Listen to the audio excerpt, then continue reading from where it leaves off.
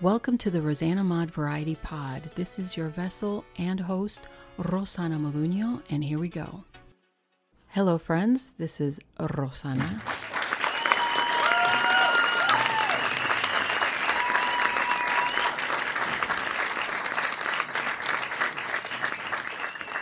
We are at episode 181, 181, and today for Thursday Love Talk, we're going to discuss some tips on why you shouldn't keep all of your friends on Facebook, Twitter, and Instagram, and quick ways to make you feel better about deleting and blocking somebody. But before that, I wanted to answer the trivia for yesterday, which was, can you identify this tune and who sings it?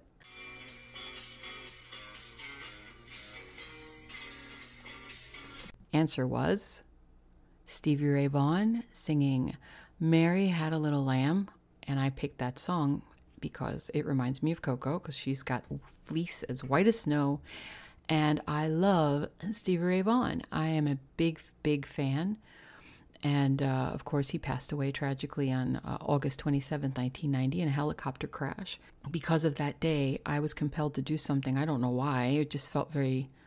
I think a lot of fans can relate to what I'm about to say.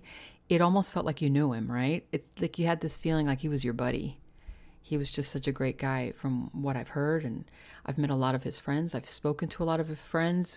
They have shared intimacies with me about him and pictures and gifts and lots of things that I've received over the years. So I started a page on MySpace before Facebook came out, and the page is still up, and it's called For Stevie Ray. I had over 40,000 fan base that I had on there. 5,000 of those people followed me into Facebook when it started, and I had a hard time deleting those people. I'm not sure why. I think just because they were friends of Stevie's and we were talking back and forth, but I was getting to the point where it was a little bit too much for me. So I decided to start deleting people. And then it evolved into less than 1,000, less than 500, less than 300, less than 200. And now I've got like 135 friends that I've kept. And these 135 are people that I've really already know, that I've met in person, and some people I don't know because they are networks for my podcast and my entrepreneur business. And that's the difference between how many friends you have and how many you don't. So if you don't have a business, you really don't need over 1,000 friends. Look at it this way. If you rent a hall for a party, are all of your Facebook friends going to come? If you are locked in a trunk of somebody's car, I don't know why you would be. I'm just saying. I'm not sure where that came from, but if you're locked in the trunk of somebody's car and you don't know where you are, and you're terrified and you have your cell phone in your hand, okay, and you can't call 911 because they're defunded. I'm just saying. That's what's going to happen. Basically, if you have a defund of the police, I don't mean to sneak the politics in here, but if you defund the police, that's basically what you're going to end up with. All right, you're locked in a trunk in trouble, life and death situation. You can't call 911 because social services isn't going to help you. You're going to call some friends on Facebook. Who of those friends, of those thousands of friends that you have on Facebook, are going to come save your life? Okay, the ones that are not going to come, those are the ones you need to delete. It's really that simple. Done. The end. I'll see you next week. No, I'm just kidding. You know what I mean? You don't need that many friends, okay? Because those aren't really friends. Those are just followers. So I would have to ask you, why do you feel better having 1,000 friends than opposed to just 20? Does that make you feel less than a person? Does that make you feel less important? Do you feel more loved if you have more friends? Do you feel like people are going to look at you and say, ooh, look how many friends she's got, thousands of friends, as opposed to this one who's only got 20? Do you worry about how people think about you? Please, don't make me go there, because you know how I feel about that. How do you respond to that? My question. And also, you would have to ask yourself, not only would they not save your life, but how many of the friends on your list have your personal cell phone number? How many people on your list are you willing to invite over for dinner? How many people on your list are you willing to invite over to Christmas dinner with your family, with your close family? Are you willing to invite any of these people? How many of these people on your list have you already met in person, but they're like years ago, like you used to date in high school or something, and you're still friends? Is there a reason why you're still friends with these people, right? Okay, you know where I'm going with this, right? You really don't need those kind of friends. People that remind you of a past because they make you feel younger, or maybe once when you were, young, or once when they just bring back nostalgia, make you feel better about yourself. Just because they post on your Facebook page happy birthday every year doesn't mean you owe them anything. Just because they like your photos and heart your posts doesn't mean that they really care. Doesn't mean you have to keep them. You don't have to be loyal to that. You see what I mean? Or just because they email you every once in a while doesn't mean anything either. A real friend, I have a problem with how people consider people that are not friends, like coworkers and such. There's a big difference between coworkers and friends. If it's outside of 5 p.m., after working hours, they might be considered friends.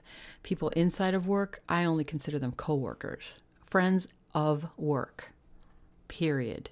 Ended. Like my dad says, I'm going to totally use that forever. Do you know what I mean? I don't have old boyfriends on my Facebook. There's not one. I don't have the oldest people that I have on my friend that I've known forever. I have a couple of friends from elementary school. We actually talk, though I will be deleting some because there's no point in keeping them. For what? Like I said, there's no reason to keep them. Sometimes you feel like, but I've known them for so long. Okay, look, unless they have secrets that about you that can hurt you in some way, you might reconsider. But if not, then I don't see why you have to keep them. So just go through your list today and separate between your Instagram, Twitter, and Facebook. Separate the friends that would save your life, number 1. Number 2, that you gave your cell phone number to. Number 3, that you actually talk to on the phone, because they might just have your number and never talk to you, right? Number 4, people that you've actually met in person, face to face. And then out of those people, you could ask yourself, number 5, when was the last time you saw them in person? And number 6, maybe you could say, do you need anything from these people? Is there something that you need from them? Like maybe you have a lawyer on your list. You might need a lawyer. That's not really friend. That's more like a business relationship, though. You might need a doctor. Maybe you have a doctor on there. Maybe you have a photographer, mechanic. Maybe you have something like that. Are they really your friends, or are they just business acquaintances, business relations that you might need in the future? Then you might do that because they might need something from you too. So you might want to separate your business and your friends, you see, and keep them all in the same group on Facebook or Twitter or Instagram. That's fine. Like your LinkedIn. LinkedIn is different than Facebook. I'm on LinkedIn, but it's only for business. That's how you should be looking at Facebook. Facebook, if you're not a business person, just look at the personal Facebook, just friends, you see? If you need a dentist or a lawyer or a doctor or whatever, well, then why don't you look for them on LinkedIn and have them follow you there? They probably have a page. And then just get rid of them from your page. That's how you clean it up that way. You delete them from your Facebook and you keep them on your LinkedIn. I think it just causes less trouble. And I know a lot of you are thinking, so what? Big deal. I have 2,000 friends and you got 10. So what? Who cares, right? Well, no. This is what happens. Facebook only cares about money. So does Instagram and Twitter. Let's face it. The more friends that you bring in, the more money they make. It's a numbers game. We know this. It's not a secret, right? Are you getting paid to have more friends? Are they sharing this money? They should be giving you compensation here. You should be taking a little bit of the percentage of friends, like a mutual fund. If I'm going to bring in friends for you, then you need to give me back something. How about that? That's how I look at it. I've got 135 friends. Where's my percentage? When I had 5,000 friends, where was my percent? They didn't send me any checks. So why am I doing you a favor? Look at it that way too. It's all about numbers. That's why when you visit a page, you might know this person, or a friend might add a friend and they connect it to you and whatever it is that you like, because, they're nosy like Google, so they know all your personal crap. And they'll send you these little requests like, you might know these people. They have mutual friends, a friend of a friend of a friend of a friend. Yeah, connect. Yeah. They're trying to get you in there. That's really what it is. It's all numbers. Meanwhile, they're making all this money. So no, thank you, Facebook. Thank you. You've deleted enough of my posts and blocked a lot of my videos. You can shove it. I'm just going to do this, keep my couple of friends that I have, and that's it. But I'm going to start deleting, and I'm going to start finding the podcasters that are on my Facebook, and I'm going to find them on LinkedIn, hook them up to LinkedIn, delete them from Facebook. And the people that I have that are friends from my past that I've known for a long time, if I'm not talking to them on a continual basis, they're going to be deleted as well. There's no point for them. If you have my phone number, you don't need to be on Facebook. Just call me and talk to me. Why do I have you on Facebook? To share what? Memes? And keep pumping Facebook full of money? That's okay.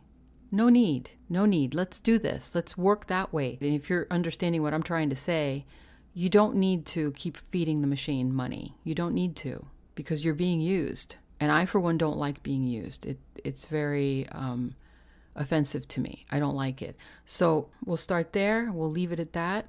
Do your list. Follow through. Appreciating the real close friends that you have. And don't worry about your numbers. If you've only got 10 friends, big deal. If you've only got 5 friends, who cares? And also make your friends private, where it says in settings on Facebook, and look for friends list and make it private, so that nobody can see it. I've had so many friends so many times tell me, hey, do you know this guy? He just sent me a private message. He wants to be my friend. Do you know this guy? I'm like, no. He was a friend of a friend of a friend that I accepted. Either podcasting. In fact, I had 2 that were podcasters, now that I remember. They got into my account as a friend, and then they started sending requests to all of my friends, all of my female friends. So make it private. Nobody needs to know who your friends are. You don't have to show off who you know. Don't worry about it. If that's how you feel about it, then you might want to take a look in the mirror and ask yourself why it's so important for you to show people how many friends you have and who you know. Is there, you're compensating for something that you're missing in your life or how you feel about yourself? That's your problem, but you should take care of that. Okay, I'm not insulting, I'm just trying to help you. You should really look into that and find out why you're doing that. Why you think people judge people with how many people they know makes no sense. You need to value yourself for yourself. I'll be more than happy to have just one friend on Facebook. But I have more than one. And a lot of my friends don't live in the United States. A lot of my friends live outside of the United States. And that's how we connect. Either they don't have a phone to call me, or it's long distance and it's too much money or whatever. So we connect that way. I'll leave you on that note, and I will give you your trivia now for tomorrow, Friday Foods. And the question is, what does HTTPS stand for? On the URL, if you're online right now and you're looking on your PC, look at the top. https://www. whatever. What does that HTTPS stand for? Don't Google. Just try to work your brain. Test yourself all the time. See, you might get some of it right. I'll give you the answer tomorrow for Friday Foods. And how do we end it? In with the outro. Thanks for stopping in. Don't forget to like, share, and comment. And I'll talk to you soon. God bless you. And what do we say?